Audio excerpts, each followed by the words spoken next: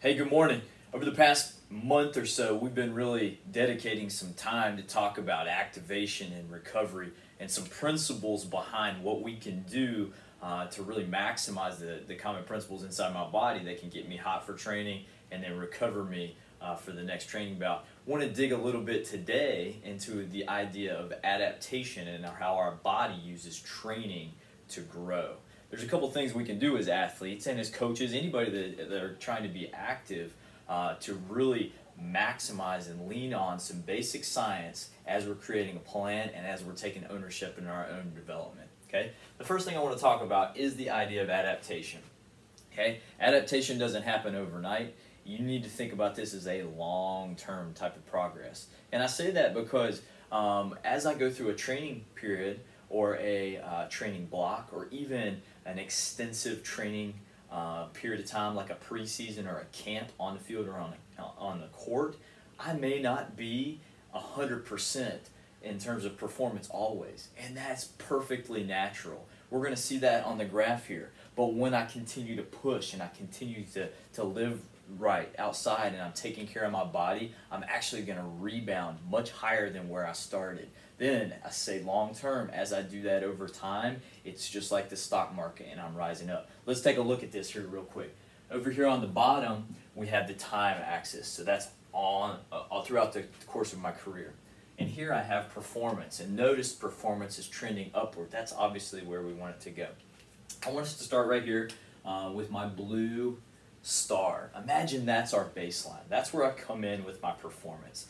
And let's say I'm entering a training period of time and we're going to be working in the weight room and on the field with some of our speed and conditioning type work. Okay? As I start and a stress is applied to me, okay, it could be weight, it could be work on the field, it could just be the X's and O's of meeting and learning and even lifestyle. Okay? That's basically pushing on me. That stress is pushing on me, and it's actually going to show a small decrease in overall performance. That does not mean I cannot compete, and that does not mean I can't prepare myself to be ready to play. It just means that I'm going to have to find other ways to make sure that I'm successful. You could see these small performance changes maybe on a force plate if you're looking at explosive scores. You could see it in anything that's really looking at the central nervous system and seeing how that's firing. Okay, but basically, you may see some small performance decreases at this period of time just because of the overall stress, and that's fine. We call this the alarm phase. What this alarm phase does is actually signals the body saying, holy smokes, I really need to go and divert resources to this to allow me to rebound higher than that. And when I allocate those resources to making sure I'm recovered, it's kind of taken away from some of the engine. Again, doesn't mean I can't compete. It just means that I need to be really meticulous with the decisions I make outside the training walls. Okay? Now, following the initial alarm phase, as I continue to train, as I'm following the plan, okay, that's set forth, and I'm living right, what our body will actually do if the stress is removed for a period of time, or adjusted, I should say, the body is actually going to rebound, and the technical term for that is supercompensate. Okay? It's actually going to rebound a little bit higher than where I was with my baseline. And that's where performance improvements occur, and that's what's the magic thing about it. Okay? So if I can really focus on recovery, being intentional with my training, following my plan, and then the plan allows me a brief period of time for recovery, I'm actually going to see a performance improvement from where I was originally at baseline.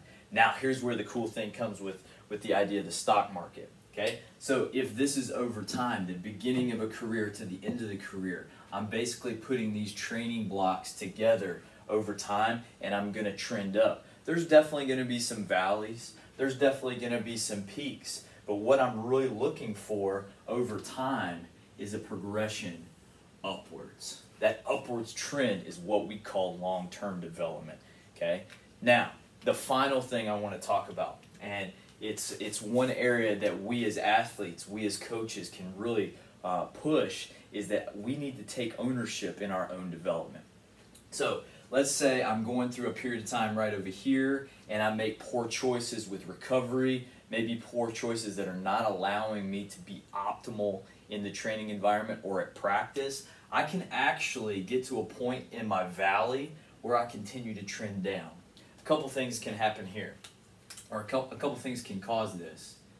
Too much load.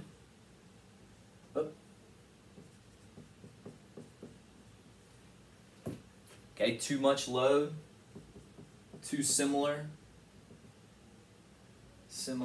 of load, too often, so the same thing over and over and over and over, or even poor lifestyle decisions.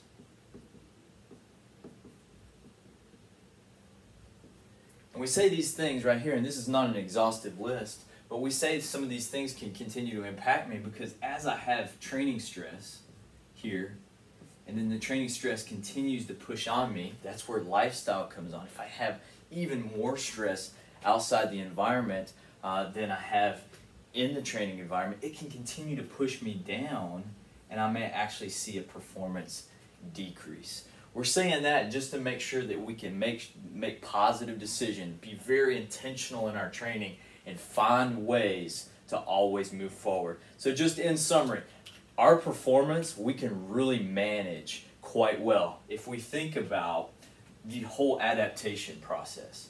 I'm thinking about it long term. I'm thinking about applying load, removing load. Throughout this entire developmental period, I'm really focusing on making positive decisions for myself as an athlete or as a coach or anybody that's really active, and then that's going to allow me to trend upward over time. And what we're going to call that